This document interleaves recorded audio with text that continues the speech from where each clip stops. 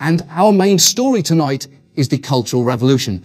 Not that Cultural Revolution. The Cultural Revolution that happened in Indonesia, where the CIA supported Suharto in killing hundreds of thousands of innocent Indonesians. Do you remember that episode of Last Week Tonight? Me neither. In 1965, 6 Indonesian generals were killed by a number of military conspirators declaring that a right-wing coup was about to happen and that these new generals needed to be neutralised. They then went on to declare that they were leading the new government of Indonesia and that they had the CIA's support. This would be known as the September 30th movement. What they wouldn't know was that they were just a pawn in the CIA's quest for global supremacy. When word of the coup reached one of Sukarno's lower-ranking generals, Suharto, he moved in quick, declaring that he was acting on behalf of the president to end the coup and to restore order in Indonesia. Now, a little bit about Indonesia. Sukarno had led them to independence from the Dutch in 1949 and established a decentralised system where the islands ran with a fair degree of independence, but still answered to a central democratic government, of which Sukarno was the head. However, the main island, Java, where the capital Jakarta is, was actually much less resource-rich than other islands like Sumatra, Borneo and Bali. So the non-Javan islands started to view Java as a new colonial overlord who took their resources, and the Communist Party, otherwise known as the PKI, was starting to become really popular on these islands and were a growing presence in the Indonesian parliament. Seeing where the tide was going, Sukarno made an alliance with the PKI that saw an increase to his presidential powers on the condition that he led Indonesia alongside the PKI. Now, in the early 60s, it was clear that Sukarno wasn't too far from death, and the Western Bloc was very worried about the PKI gaining sole power when he died. Behind the Chinese and the Soviets, they were the third largest communist bloc in the world. So immediately after suppressing the coup, Suharto listed one key group as the ones who would have been behind the botched coup, the PKI. And he then went on to launch one of the worst genocides in history, killing anyone remotely associated with them, and then ousting Sukarno himself to become the president and to have a close relationship with the USA. The whole thing couldn't have gone better for the Americans, as the third largest communist bloc was completely neutralised and they had a new friend in Southeast Asia. So it begs the question, were the US involved in this mass genocide in any way?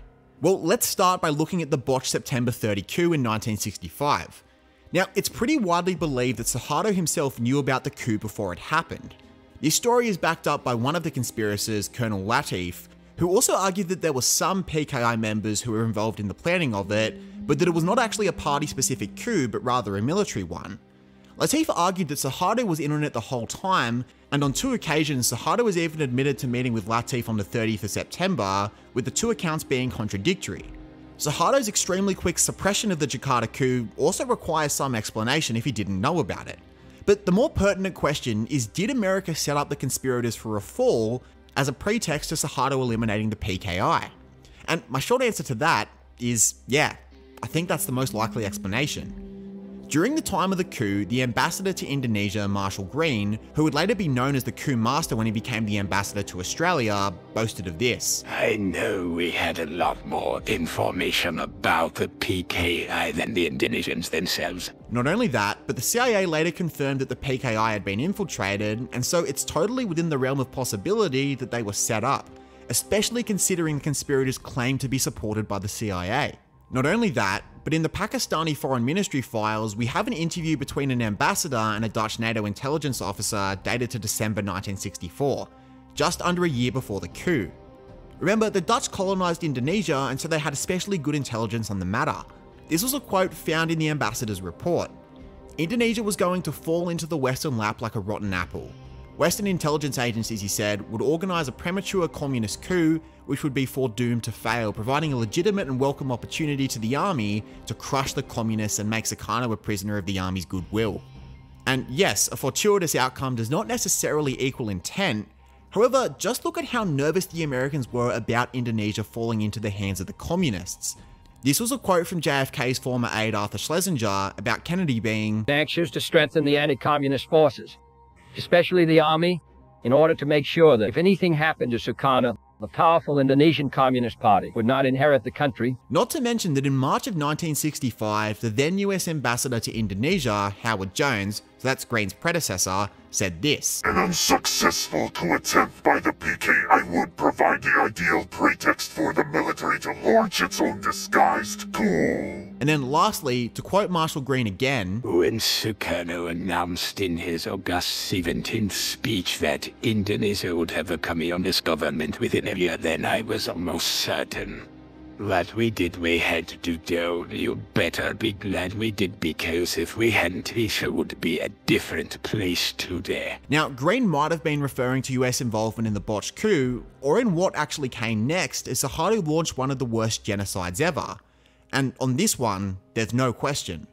America were very supportive of Suharto. With Suharto now the heroic face of Indonesia from saving it from a leftist coup, Sukarno had no decision but to give him full powers to restore stability to the country.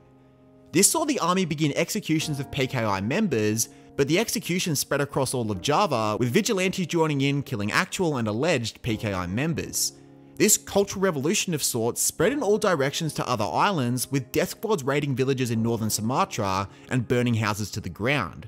In Bali, the anti-communist hatred was especially strong because of the culturally ingrained caste system, which emphasized the need for permanent classes of people. 5% of Bali's entire population was killed, and bones are still being found on Bali's beaches today. The army actually had to step in to stop the killings because Suharto's radio broadcast had set so many in Bali ablaze. 750,000 Indonesians were imprisoned. PKI members were executed immediately, while those with looser links like being part of a labour union received hard labour. The death toll was anywhere between 500,000 to 2 million. That's at the very least Rwandan genocide levels, and more likely Cambodian genocide levels. And yet we know nothing about it. And why might that be? Because what you're not taught in school is that the CIA allowed this to happen in the name of freedom.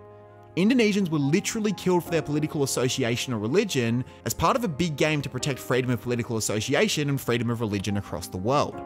So how are they involved in all of this? Well, firstly, they gave the list of 5,000 names of communist operatives over to the Indonesian army. Well, maybe they did not know what would happen to those 5,000. After all, America was the greatest country of— No, Dennis, they definitely knew. You see, in 2017, the National Security Agency released the telegrams between Washington and their Indonesian embassy, and it is damning. In 1965, the embassy in Java reported on victims being delivered to civilians for slaughter, then a few days later said that the army is delivering 10 to 15 people a night to be killed by Indonesian Muslims. That telegram even said that allowing the civilians to do it took the culpability off of the army.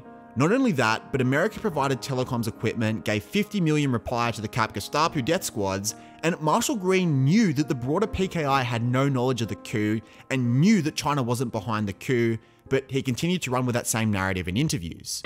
Folks, Marshall Green lied, and I mean lied, to the American people. Well, Marshall, facts don't care about your feelings. You knew the PKI masses had no involvement in the September 30th movement, so why did you keep peddling that myth? Now, of course, folks, the woke media doesn't want to cover this. Okay, not all deepfakes are 10s, but I've got to find some way to break up this depressing content. Now, make no mistake, it wasn't just America who was complicit in this genocide, we played a reprehensible role too. Oz Radio blasted Suharto's army propaganda, and our ambassador to Indonesia, Mick Shan, ordered Oz Radio to focus on the PKI involvement in the coup and not discuss the army's mass killings of Indonesians. Our Prime Minister at the time, Harold Holt, also said to America that with 500,000 to 1 million communist sympathizers knocked off, I think it's safe to assume a reorientation has taken place. But let's be real. This genocide would have happened in spite of Australia's involvement. The same cannot be said for the CIA. Not only were they aiding Sukarno, they could have stopped this at any point. They have no problem interfering with the affairs of other nations. Just a few years before, they aided Joseph Mobutu in capturing and then killing the democratically elected leader of the Congo, Patrice Lumumba, for daring to restrict America's access to their rich uranium mines. Need I add that Lumumba was not convicted of, nor even accused of any crime. I get why Harold Holt kissed the ring. Because just 10 years later, when Prime Minister Whitlam dared consider renegotiating America's lease on the Pine Gap spy base, they not only pressured John Kerr to sack Whitlam, they then made sure he lost the imminent election by laundering $10 million into the opposition through a criminal drug bank. Then take your pick, because you bet we'll be covering these. Chile, Ghana, Libya, Grenada, of course Cuba, Bolivia. The CIA has well and truly showed that they have the capacity to intervene in the affairs of other nations. Now, I'm not anti-America, nor even anti-military. I have a ton of respect for admirals like Chester Nimitz and Ernie King. For me, Carter was one of the most admirable leaders of the modern world, and I'll even throw this one in, there were parts of Trump's early foreign policy that I quite liked.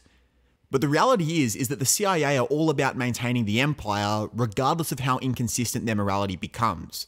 If you're going to posit that America is this objectively good force in the world that needs to counter the rise of an authoritarian power like China, remember this. As China was doing its Cultural Revolution, the CIA was helping Indonesia with an Asian Holocaust. The founding fathers might have been very ideological, but the CIA are not. For them, it's a game of empire masquerading under the banner of freedom. Where was the freedom of political association for those involved with the PKI? Where was the freedom of religion for non-Muslims in Bali? Where was the freedom of speech for innocent Javans who just wanted basic working rights and were tarred with the communist brush? I'm not Alex Jones. I'm a history teacher. I don't have any interest in inside job theories or who killed JFK or anything like that. These are the documented facts released by the National Security Agency themselves. But the narrative has been set, and for that reason, issues like this get no attention whatsoever. So share this video with a friend, and if you want to keep learning about the CIA's involvement in other countries, click here to see the crazy story of them helping assassinate Patrice Lumumba in the Congo, and you can also check out this podcast we did on Colonel Gaddafi.